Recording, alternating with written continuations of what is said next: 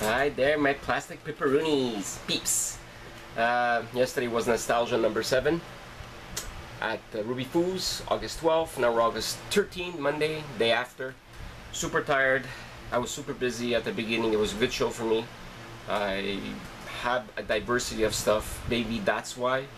You know, like, if dealers are watching that are friends of mine, maybe you should diversify stuff in more different things. When I did the same thing, like some of my friends do shows at the show, and they had only certain things, I didn't do well. I used to do really not much well. Then I started buying collections, and I started getting better in hunting, buying collections, talking to people, and getting stuff that I know that I could flip or keep for myself. And this is in the past 3 years, let's say 5 years, I finished so many collections that it's unbelievable. So let's go on with the show. First, I go with all the Marvel Legends I found. Loose, mint, whatever. The first one, I want to give a shout out to James for helping me find, finally, Wolverine with the head of Juggernaut. James, I appreciate it from the bottom of my heart, and I'm being honest. I'm a nice guy, you're a nice guy. I just want to make extra money on the side just to buy toys. That's all I do it for. And I have a lot of stuff. So when you accumulate stuff for the past 40 years, you know, yes, I'm going to be 50 soon. So 40 years of collecting. And no, I will not tell you when. I thank you very much for the wonderful price you gave me. I'm going to crack it open, put Wolverine in my collection. I like him now. I've been looking at him all night, last night, and I go, you know what? I'm going to keep him. And now I'm going to have no more headless Juggernaut. Yay! That's a nice find. Then I got myself one from my other friend, Mario. He got me a black hair Psylocke. She's getting tougher to find, not rare. It's because they made a mistake with the color, and she's gonna have a running change where she's gonna have purple hair. So there's not many of these around. So maybe if you guys want to sell a little bit of extras on the side, get 1 or 2. Don't be greedy. Don't put them too high. And you know, you could go, if you sit on it, maybe it'll go up high. But I really doubt it, because once the purple one comes out, maybe this one will lose its value. I got that one to build Apocalypse. So now I'm gonna start building Apocalypse. Beautiful figure, nicer than the old one. The old one I give it a 1. This one I give it a 5 on 5. Then I got myself 3 for my friend that does a lot of shows. I'm gonna try to pronounce it. Romain. And I got myself Sabretooth with the arm of Apocalypse. Beautiful figure. Everyone's saying, it's a nice figure, you don't like it, even though you have like 8 different Sabretooth. You know what? This is my 9th 6-inch figure. Thank you for the wonderful price, and I can't wait to see you at my show in October, and maybe Fantasticon. Then I got, this is a beautiful figure. This is freaking beautiful. This is the most beautiful version of Magneto. Beautiful. I love the hands. I don't care about an extra head. The head I'm just gonna put aside. What I do with the extra heads, I just put it next to the figure that I have open. I'm gonna open all these eventually soon because I'm bored, so I'm gonna open them all. Java. Java means coffee. Remember that. Okay. Beautiful figure. This I give 10 on 5. Gorgeous paint job. I'm a huge X-Men fan. I do not collect all the Marvel Legends. Like, a lot of my friends know me in the industry at the show, and they go, no, he collects Marvel Legends, but he's super picky. Because to collect all of them, no. I don't want Avengers. I have too many Avengers. I don't want Fantastic Fours. I have them all. I even have a Dragon Man. No joke. So I don't need these things. And if they make a Dragon Man Build-A-Figure, maybe I'll do it. But then it's going to be a redonkulous high price. And then what happens? The old version is going to go from 800, it's going to go down to, I would say, I speculate, I would say it's going to go down to not even $100. So whoever bought one, well, keep it. It's history. It's rare. It's still going to be worth something, but don't take my word for it. Last I got from that guy too, was 3 of them, was Punk Storm, the body. Very nice Punk Storm. I have the old one, which I paid 50, and this I paid 35 something. And you know what? I like them both. I still give this a 5 on 5. Next, I got from my friend Jason I forgot one more mint on card. I got myself a nice mint on card, transparent Mysterio from Scorpio72. Thank you, Scorpio72. Can't wait for next week when you're getting married. Then thumbs up. It's gonna be fun. Nice piece, good price. Yeah, some people say I paid too much, some people say I didn't. So you know what? I don't give a shit. It's for my personal collection. I just want to make the lizard and keep the lizard. It's one of the nicest Build-A-Figures paint job I've ever seen in my life. That lizard, you guys have to make it. There's a lot of characters I don't like. I don't like Gwenpool. Prowler's not bad. I don't care about the Spider-Mans. I do not care about the Spider-Woman and the bad guys. I like the bad guys. I'm sorry, but Spider-Mans, I'm done with Spider-Mans. I have about, no joke, I must have at least about 60, 70 different Spider-Man. From small ones to 6-inch. Come on, stop. Then, continue with Marvel Legends. I picked up a rare one, finally, from my friend. This was a 2-pack in San Diego Comic-Con next year. Her head is really, really wobbly. I finally got myself a Medusa. I paid good money for it. I didn't care about the price. I went, put it aside. I saw it, I PM'd them, I go, I'll take it. This is a beautiful figure, a sought-out figure. I don't care if they make a reissue. I still want this one. I don't care about the reissue. But what I don't like about the new Marvel Legends, they also make a reissue. Which I find that stupid, because then people, they still want the San Diego Comic-Con, but it goes up for higher, which it should go lower because they reissued it, but they don't. But I don't understand that. Anyways, this figure is beautiful. I paid a lot. This is a 10 on 5. Beautiful figure. Look how beautiful. The paint job is gorgeous. The paint jobs on these Marvel Legends now that I compare to the older ones, I find that they're better. Not all of them, but a lot of them. Then I got myself, hold on, a really nice glow-in-the-dark, I don't know where this is from, Predator, of my friend Jason again too. And the hand came off, but it's normal. I don't care, I'm gonna glue it or something. I love glow-in-the-dark figures. This is my 78 glow-in-the-dark figure. From figures from old 1960s till today. 5 on 5. Beautiful figure. Beautiful paint job from NECA. I like NECA. NECA is beautiful. He gave me a DC stand because it stands better. And there's another little staff here. That's pretty cool. Yeah. That I paid 20. Was worth it. Was worth every penny. Here we are. Okay, we're at 7 minutes. Good. 8 minutes now. Coffee break. Hold on. Okay. A lot of people saw me at the show. I have a lot of things in my collection. I'm talking about Montreal, Canada, Quebec, whatever. Some people don't believe me on sites when it's called on Facebook sites when people take pictures of my rare items, like my Mumbra's tomb, which apparently I'm gonna sell, and I'm selling it for a lot of money, and it's super rare, and people don't believe me that a Lex Luthor unpunched Canadian version goes for $165. Canadian. Cash money. Not US money. But you know what? I'm sorry. Guys, if you don't know your prices, don't leave a comment on Facebook because I'll tell you off. I did it in a nice way this morning, and you know which site it is. I'm not going to say the name. I think it's called Dude, What a Sweet Collection. I said it. Guys, if you don't know me, don't comment. Because I've been collecting for 40 years. I have almost everything, and I've had everything.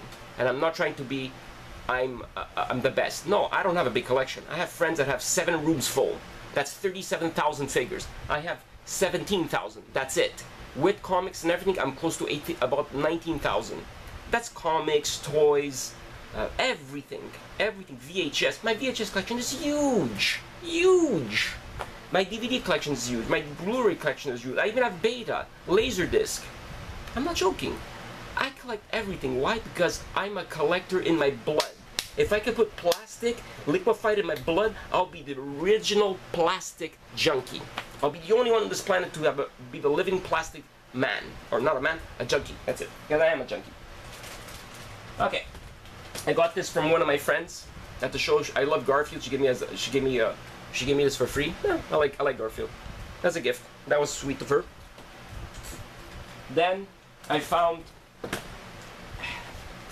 from a guy I known for like 1990. The Outer Limits TV episode. This one is called The Outer Limits. It's called Peter Laid Hairs and Beyond Eek. I don't know what that means. Whatever. VHS, yes. I still collect this. He has the whole collection of this. The Outer Limits, VHS, The Addams Family, the old version from the 60s, Twilight Zone, and The Monsters. This is something I've been looking for a long time, to get them all in one shot. I'm happy they're going to go in my collection. I'm going to watch them all. Then I got myself this from a good friend of mine. This, I believe they're from the set Worlds of the War of the Worlds. Leave a comment at the bottom, I forget. They're all rubbery figures, like there's a blonde guy, there's a girl, there's a guy with dark hair, there's a bad guy with two heads. One he has a red mohawk, and the other one he has black hair. I always forget their names. This is a nice piece. I paid 20. This comes in a pack of about 6 or 7, just sealed. You're talking about in the hundreds. Happy for, thanks, buddy, that you gave. I bought this off your table. This is staying in my collection. No, it's not going nowhere. My collection of weird odysseys, chaos, are 1, 2, 3 shelves. In a shelf of 5, I have 3. On the first shelf, I see it's Secret Wars and Superpowers. Then it's all knockoffs, and then at the bottom it's statues and a little bit of knockoffs. Next, on with the show. Met this nice guy named Alex or Dennis. I could be wrong with the name. And he made a custom G.I. Joe Stormtrooper, which I'm gonna go in my G.I. Joe loose figures. I really like it. I'm not gonna say what I paid, because I don't want to say everything I paid. And really nice paint job. It's going with my loose G.I. Joes. I like customs, I don't mind, but it has to be unique. He did an Optimus Prime and a Darth Vader. I didn't want a Darth Vader. I'm not a big Darth Vader fan. I'm more of a trooper fan. Stormtroopers, but unique ones. Give me even a stand too. It's nice of it. This is the regular ones. Then I got myself, from a friend of mine, I got Lance. I got myself the Chrome Lady Death mint on card. I know a lot of people say, why would you want that? There's no articulation. I go, it's not about the articulation. It's about the rarity of the thing. They're not hard to get. They're very hard to come by non-90 toys. So I give this a 5 on 5. It's a weird paint job, but you know what? I like Lady Death. The complex and the toys, I have a lot of them. There's this guy that I know from Longueuil. He has a lot of reactions, Oswin, so I got myself the Kane, yeah, with the chest buster. Yep, that's a good one. I paid 15. That's gonna go on my wall of aliens. Then I got myself, from my friend Mario, Luigi and Mario, these 2 muscles that are really odd muscle creatures, transparent. Yeah, got a good price for them. That's going in my collection too. I'm gonna put both of them together in one of the, like a little slipcase like this, and just put them on the wall. Then I got myself, from a guy when I was leaving the show, I got this. The regular one of Lionel, the big one. These came out, I think, they're from Mesco. I think they came out in 2011. That's it, yeah. Because I remember when they first came out, I showed you a video in 2011 when I went to San Diego Comic-Con. It has a little sticker, and he has an extra head and an extra weapon, and he's glowing dark his eyes, and he's growling. I have 4 of these, both versions of this. These shouldn't pay between 40 and 60. They don't go for more. 60 is enough. $100 is a lot. I have Mumbra here, and I paid 50 for it off a friend, and I liked it. Then I got a trade with my friend Marco. And I'm sorry if I use all their names. This is the little playset of Mega Truck, English and French, micro figure playset with 6 figures. I opened it. I know it's rare, but you know what? I don't care. This is gonna be cracked open and put in my collection. It's a really nice little thing. It's pretty hard to come by. And even though I just cracked it open and all the pieces, little figures were all loose because the bag disintegrated. It opened inside the package. Everything was sealed. It's mine now, so I'm not selling it, and I'm keeping it, and it's gonna go on my shelf of vehicles. Might open it or might not. Nice piece. It goes for like 100 and up. Then I found 2 posters of horror from one of my friends, and this is Massacre de le train fantôme. That's pretty cool. I think it's Funhouse, if I'm not mistaken. I paid only, I'm not gonna tell you. Then I found another one, in French too. These little movie posters go for a lot of moolah, but I'm trying to find, I have a lot of them. They're not in great shape, so they go between, let's say, $15 and $25. They don't go for much. So are they rare? Yes and no, depending on the person in the world that wants different language posters. Maybe Americans like these stuff, I don't know. I also found this little robot from the 1970s. I didn't pay much for it. It's pretty cool. I'm gonna put this in my little robot collection. And it's from Japan. This is beautiful, I love it. Metal, no weapon, but I don't care. What I paid was worth it. Last but not least, la creme de la creme. I got myself a full set of Barnyard Commanders. So this guy, I got this little piggy guy. His name is, hold on, I'll let you know his name. We have 4 minutes, it's good. This guy's name is called Sergeant Snout and Sweet.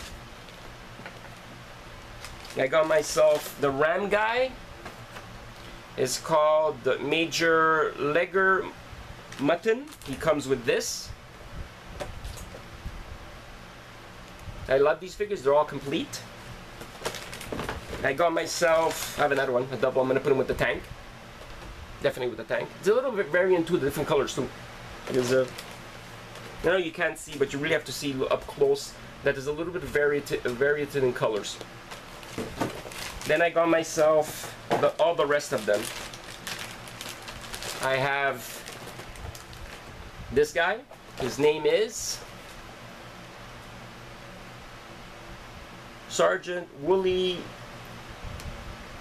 Pullover. Then I have this guy. His name is the pig. He's named General Ham Fat Lard. Then I've got this guy here. His name is Pilot Fluffy Production or something. I can't pronounce it. It's so small. Then I have Captain Tusker something that I cannot see with my glasses. You could give me the name at the bottom. He's pretty cool. They're all complete. Well, 2 more guys to go. Commander Fleece something. Pretty cool with him. It's hard to put him in the hole sometimes. And last but not least is, hold on. Last but not least is Private Side O'Bacon. This is one mint on card. His name is General Hamful Lard. That is, which one is it? This one, General Hamful Lard. Mint on card. On card, they go for between $40 to $65 and more. It's depending on the shape. They're not easy to come by. I asked my friend, how much are they? 70. I'll take it. I took it in front of 2 guys while he was talking to him at the show. 3 guys were eyeing it. They lowballed him. I gave him what he wanted. I paid $70 for the whole bag. The whole set of 8 figures. These are rare. I've came across this. Hold on. The tank. In the past 8 years. And a loose figure. So when I see something that I know, and I know my knowledge, and I want it, I'm just gonna buy it. I'm not gonna do a review on Barnyard Commanders because I did it at the end. So that's my finds for the show. I really appreciate you guys coming to my table and picking up stuff, talking to me, shooting the shit and all that crap. It was a good show for everybody. I enjoyed it. I have fun with my 2 helpers. They're great helpers.